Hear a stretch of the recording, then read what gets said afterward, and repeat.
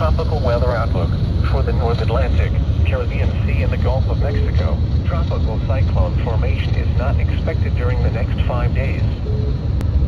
Here are the 3 p.m. South Texas weather observations. At Pleasanton, cloudy. Temperature 46 degrees, dew point 44, and the relative humidity 92%. Winds north at 6 miles an hour. The pressure 30.35 inches and falling. At Dallas, light rain and fog were reported. Temperature 47 degrees, dew point 46, and the relative humidity 97%. Winds north at 13 miles an hour. The pressure 30.31 inches and falling. Across the area, Catula, fog 48 degrees. Hondo, light rain and fog 46 degrees. San Antonio, light rain 46 degrees. Victoria, light rain and fog 47 degrees. Corpus Christi, light rain 47 degrees.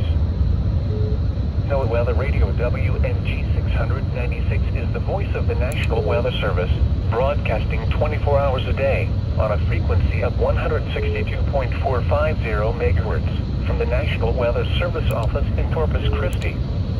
Transmitter facilities are located near Three Rivers, Texas.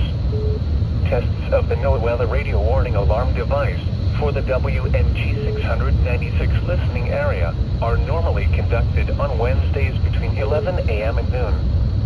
During periods of severe weather, warnings and statements will replace normal programming.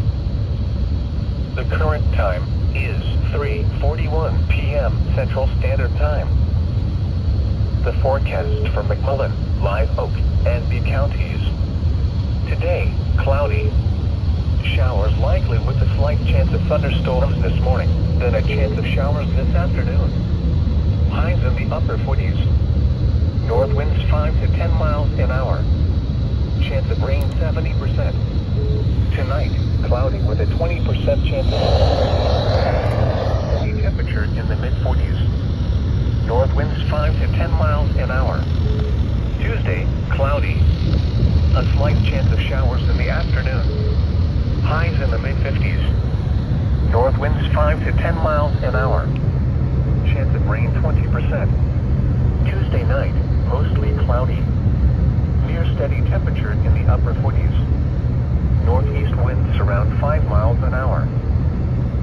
The tropical weather outlook for the North Atlantic, Caribbean Sea, and the Gulf of Mexico. Tropical cyclone formation is not expected during the next 5 days.